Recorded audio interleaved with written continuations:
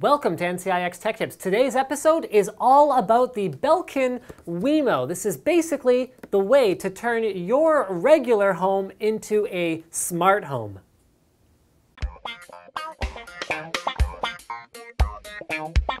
Now we've got two variants of the Wemo here today. We've got the Switch and the Switch Plus Motion. We're going to start with a closer look at the Switch because this one comes with both of the kits. So on the front you find your typical three-pronged outlet. You got some ventilation holes as well as a power switch and a wireless indicator LED. On the back of the unit, you find a restore button. You hold that down to restore it to the factory defaults, as well as a pass-through for that three-prong switch. So what this essentially is a wireless connected unit that will operate through your home wireless network that allows you to control the flow of current between this prong at the back and this outlet at the front.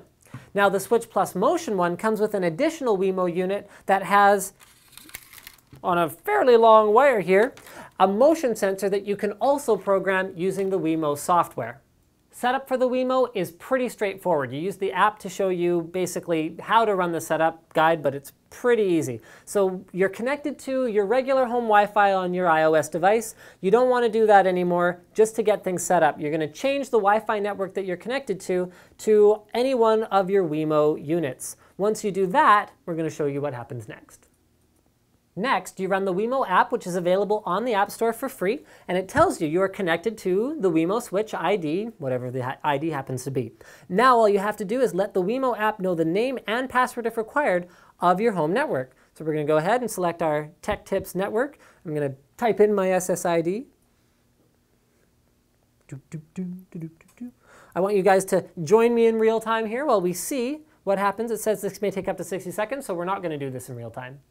Now we get a prompt that comes up that says remote access enabled. You can now control your Wemo devices with this phone anywhere you have internet access. It thinks it's a phone. It's okay. Hopefully it still works. Consider giving it a unique name and icon in order to remember what it is. So we're going to go with Wemo Switch 4. Not that we have 4 of them, just it's arbitrary. Don't worry about it. Device icon. We can take a photo. Let's take a photo. Oh, this is fun. So we're going to take a photo of this fan. See? Because we're going to use it to control a fan. Use. Excellent. There we go. We can receive important Belkin updates and other product-related information if we put in our email, remember Wi-Fi settings, and done! Now it may have appeared that the app crashed there, but it did not. It looks like it just needed a restart in order to apply our new settings. So we can clearly see, oh, it wants to know if we need a new firmware, but that's okay, we'll deal with that later. We can clearly see our fan picture as well as a power switch. You can see there's switches, sensors. You can set rules for turn off or on only, turn on then off, all this kind of neat stuff. But let's just find out if it actually works. Can we wirelessly turn off a device? If I'm sitting in bed and I'm, too warm, can I turn on the fan next to me without actually getting up again? Yo. And you can turn it off again just like that. Very cool stuff. Setting up another device is easy peasy. You just go into More, and then you can have remote access. You can turn it on and off. You can see settings and about, all kinds of neat stuff. You can update your firmware. You can go to the Help Center, and you can set up another device, which we incidentally already have plugged in. We're going to do that off camera, and we'll come back and show you the motion sensor one.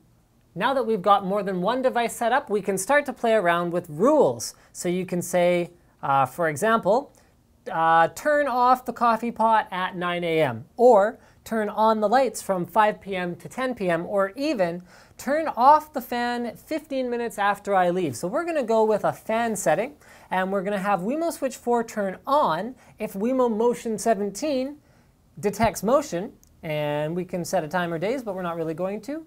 And we're going to set a name for the rule, and we're going to show you guys in a more dramatic fashion how this works in the real world. My rule is now active. I want to show a real-world example of how the motion sensor on the other side of this door can activate the fan when I walk into the room. So I'm going to casually stroll into the room. Whoa! Thanks for watching NCIX Tech Tips.